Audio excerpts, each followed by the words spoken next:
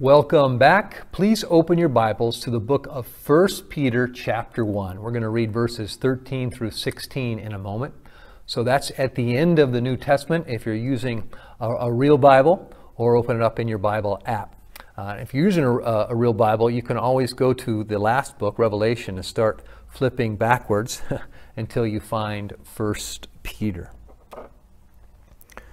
There is a gift God has given us that we want to take back. So before Christmas time, you find the longest lines are at the checkout counter, right? The checkout lines are the longest. But after Christmas Day, the longest lines are the return lines. Have you ever stood in a return line hoping and praying the person whose gift you're returning isn't going to come by and see you?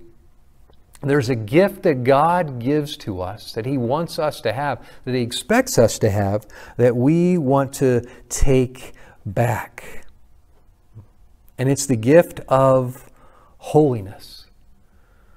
Because we think we know what we want better than God knows what we want. We may believe and agree with this statement, God knows what we want better than we do. So we may agree with that, but we don't really believe it. Holiness is a gift of God we try to push back on Him or take back. Holiness, if you will, is God's green eggs and ham. We know the story of green eggs and ham, right? I do not like it in a box. I do not like it with a, we can all finish that, fox. And the lesson of green eggs and ham is it turns out that many times we like something we say we don't like, right? That's what happened in the end. It turned out that this guy, whatever creature he was, found out that someone else knew what he wanted better than he did. And we need to apply this lesson to our faith. That God truly knows what we want, not just what we need, but listen, what we want better than we do. God wants us to be holy. God expects us to become holy. Jesus suffered and died so that we could become holy. We don't want His sacrifice to be in vain. So this morning, as we enter a new year, a year that truly needs holiness and needs holy people, our goal is to understand God's holiness so that we will desire it and seek it. Think about this.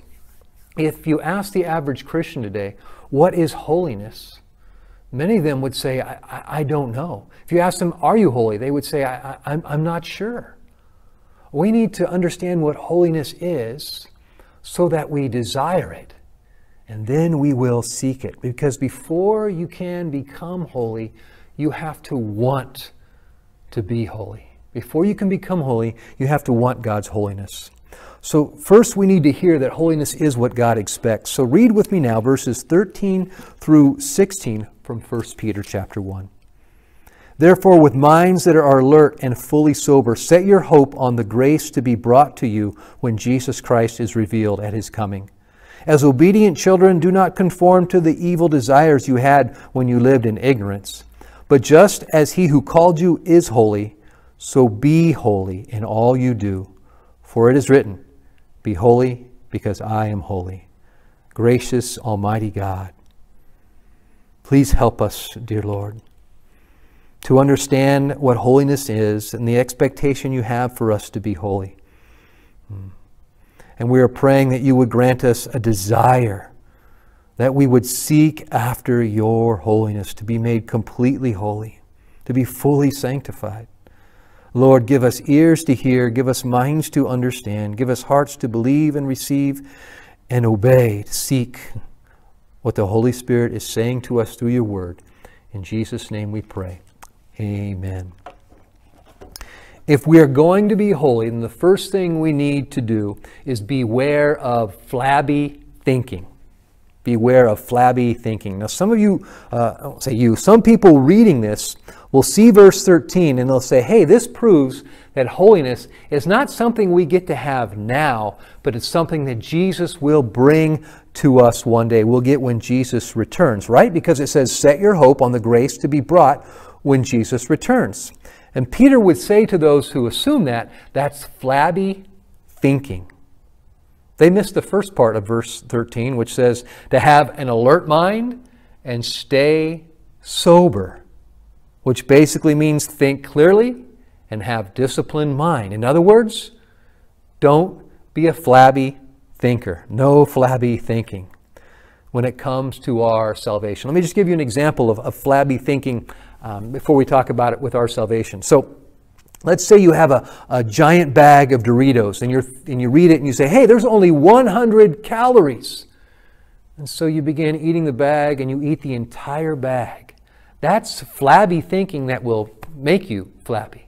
Because then you're wondering, why am I not feeling well? And you realize it's 100 calories per serving. And since it's the family size bag, you ever get those? There's like 40 servings in this thing.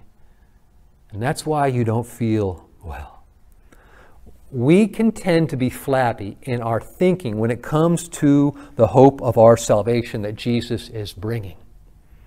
We need to understand what it is. And Peter has been talking about that back in verse 3 and verse 10 of this chapter. Jesus, we think, here's an example of flabby thinking when it comes to salvation. When Jesus comes back, man, we'll get to live in mansions, we'll sail on yachts, we'll go to the beach all the time, we'll hang out with all the former deceased people, we'll be floating on clouds, all of our needs will be met, and we'll eat all the food we want, and we'll never have to work again. But that's not the picture of what Jesus is bringing that we get from the Bible. That's flabby thinking. Clear-minded thinking, disciplined thinking would ask, what does the Bible say? And if you turn, or you don't have to turn there now, but if you read in Revelation chapter 21, verses 1 through 3, I'm going to read that to you right now, you get a true picture of what's going to happen when Jesus returns, the salvation that he is bringing. Listen now to Revelation 21, 1 through 3. Then I saw a new heaven and a new earth. I saw the holy city, the new Jerusalem, coming down out of heaven from God, prepared as a bride beautifully dressed for her husband. And I heard a loud voice from the throne saying, listen now, look, God's dwelling place is now among the people. He will dwell with them, they will be his people, and God himself will be with them and be their God. The hope of eternal life, the hope of our salvation is that we are no longer separated from our holy and loving God. We will be able to see him with our eyes. We won't need glasses to see him. And we will be with him. He will dwell with us forever. We will no longer be separated from him because of sin. We will be together with him for eternity. This is the promise that Jesus made to the thief who was on the cross from the Gospel of Luke. You remember that? When Jesus said to the thief, today you and I will be in paradise. No, that's not what Jesus said. He said, today you will be with me in paradise. And it doesn't matter where paradise is, because to be with Jesus, that is paradise. Peter is trying to adjust our gaze. The Christian hope, and this is a hope we need to regain. The Christian hope is to be with our Heavenly Father, to be with our God forever. And the trouble is, and here's what Peter's doing, and you can try this if you want at home. I don't think it'll injure you. But hold on to your head and look down. And here's what Peter's doing. He is trying to get us to look up and to see, to our flabby heads, want to look down. He's trying to get us to unflabby ourselves and look up and see this true hope that Jesus is bringing. Because here's what happens when we're looking down. We are looking at things in the world, and we are saying, those are the things I want, I think will make me happy and will be valuable for eternity. So like, ooh, I want to live in a big house in heaven. Ooh, I want to have my Xbox in heaven. Ooh, I want to have my giant screen TV. And those things are really of no value in eternity. The great value of eternity, what Peter's trying to get us to do is to see, is that we get to dwell with our holy and loving God. He is the most valuable thing. We get to dwell with Him forever. But to experience that, to have these things in eternity, to have a TV for eternity, you don't need to be holy. But if you want to spend eternity dwelling with your Heavenly Father, with our Heavenly Father, we must be holy.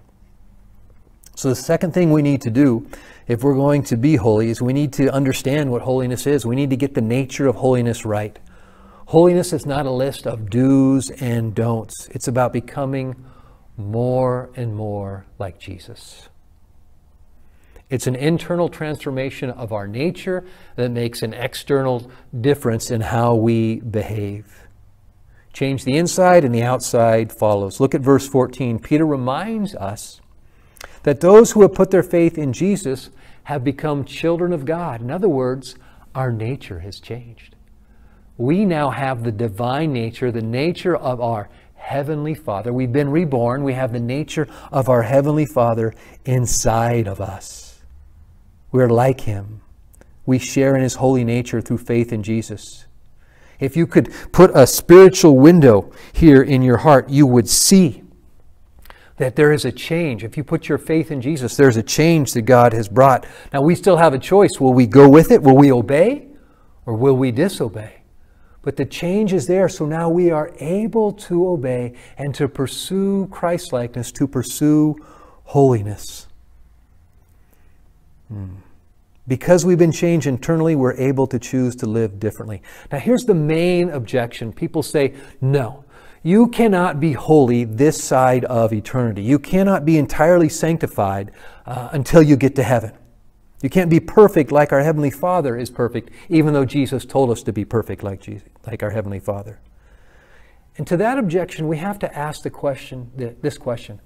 Is the cross that weak? Is the sacrifice of Jesus so powerless that it cannot do more in us than we could hope or imagine? Because of Jesus' sacrifice on the cross, God is able to make us holy now. The Christian, do you want to be holy? I have two pictures I'm going to show you. These are grill grates from my barbecue. The one on the left is cracked, it's old, it's got caked on, welded on food you can't scrape off. It's porcelain coated cast iron, so the porcelain is chipping off and the cast iron is rusting. And the grill grate that's on the right is perfect. And this is kind of a before and after picture. Only the change did not happen because I got the right chemical, the right kind of brush, and was able to turn the old one and clean it all up. The change happened because I bought a brand new grill grate, right? I went to Amazon. Merry Christmas. This is my Christmas gift to me.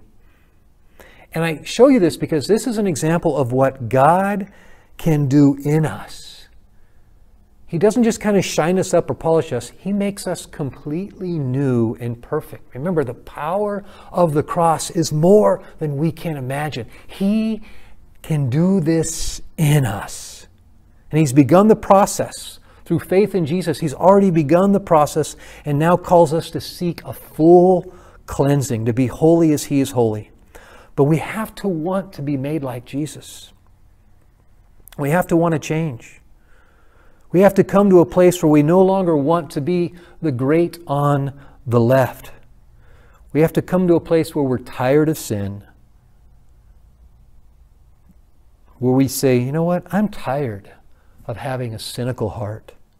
I'm tired of being envious. I'm tired of being cruel to people and talking about them behind their back.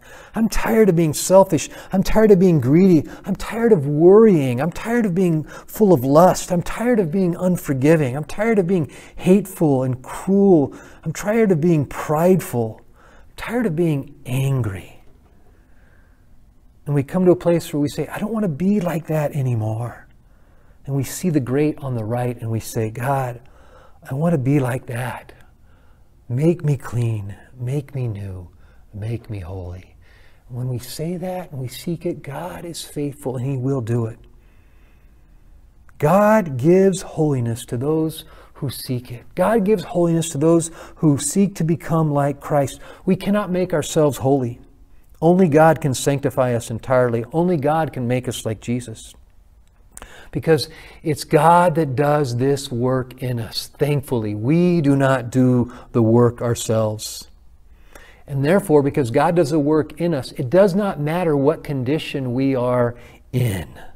We say, I can't become holy. Look how bad, if you remember that grate, look how bad that grate is. Or imagine what that grate looked like. I can never be made holy. And you're right. God would say, you're right. You can't make yourself holy, but I can. Do you hear God saying that to you? You can't make yourself holy. You're right. You're too messed up. But I can make you holy through the blood of Jesus. But God, I've really messed up. And God says, then I can really clean you up. God is faithful. Those who will seek Him to make them holy, who repent, who confess and repent of these sins and say, God, make me holy, He will be faithful to do it. And here's what will happen. We as a church will get to hear stories of how God transformed lives. We'll hear testimonies of transformation, and their stories of how God made them holy will encourage us, and we'll continue to seek more and more of His holiness. We will get to hear how God made the selfish person self-giving. The fearful become hopeful. The anxious find peace. We'll hear how liars have become truth-tellers. The impure have become pure. The greedy are now generous. The unforgiving become forgiving. The hate-filled become love-filled, even for their enemies. The prideful become humble. The addicted are set free. The judgmental become accepting. The callous show kindness. Oh, the unimaginable transforming work of the Holy Spirit. Lord, we pray that you would bring this transforming work of holiness here to the people of Hilltop Church. Lord, that we would see lives change and we would hear these stories. Make it happen, Jesus, we pray. How do we seek God's holiness? First of all, we seek it together. We can't do it alone. We have to do it in community. It requires community. Everything God commands of us requires community. We need brothers and sisters with us as we study God's Word, as we strive to learn what Jesus commands and live out His commands. We need them to encourage us to obey and hold us accountable. Again, we're talking about a Bible study group that does more than just learn what God says, but seeks to help each other in that group live out what Jesus commands. And we need to seek it by faith. I want to read to you something that John Wesley wrote about seeking holiness by faith. He said this: seek holiness by faith. If you seek it by works, you will think, well, first I need to do something before I can be sanctified. I need to do this or that. But if you seek it by faith, you can expect it as you are and expect it now. Expect it by faith, expect it as you are, and expect it now.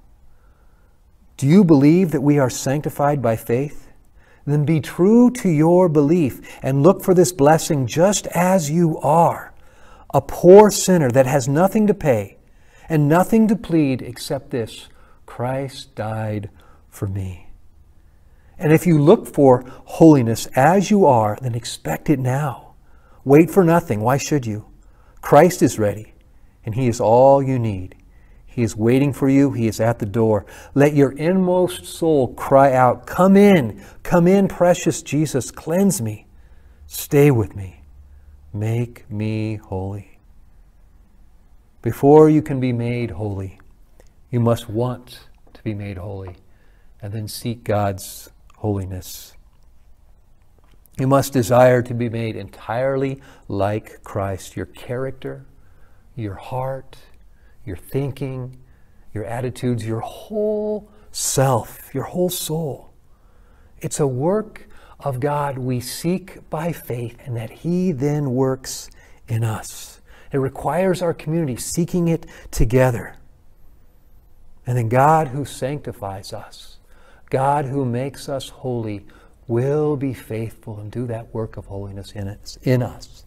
I want to invite you now to pray with me. Perhaps you've been listening and you're realizing there's a work of holiness I need God to do in me. I've been trying to fix this. Perhaps you're just wanting a blanket. God, make me holy. Bring a transformation to my life that I've been desiring and seeking.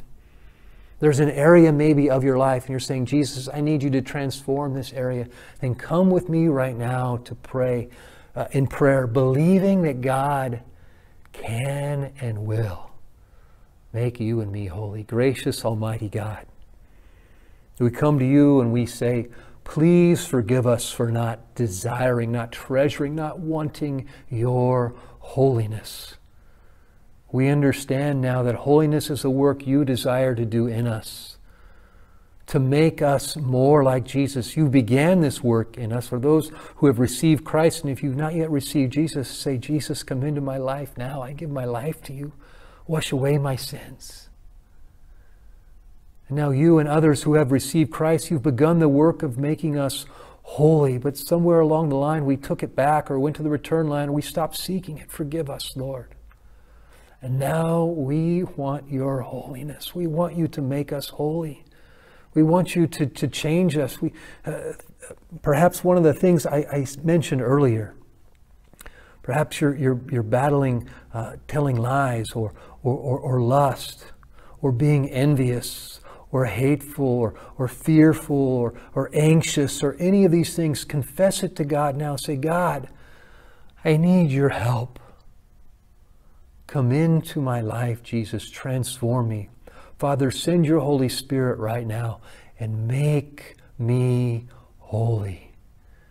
Jesus, come into my life. Pray this to Him. Jesus, come into my life. Have your way with me. Put your finger on anything you need to. Convict me of anything you need to. And make me holy. Break the power of sin. Break any chain that binds me. These things we pray in the name of Jesus Christ. Amen. Amen. Hey, if God has done a work in you, if you experienced it, I just want to say, let us know. Begin to tell your friends and family members. Give praise to God. And start sharing that testimony. If He hasn't done a work yet, keep seeking Him. Keep praying. He will do it. And you can share it with us on Facebook. You can email us. Go to hilltopsd.com. Click on the Connect card there. We would love to hear what God has done. Let us share those testimonies. Amen.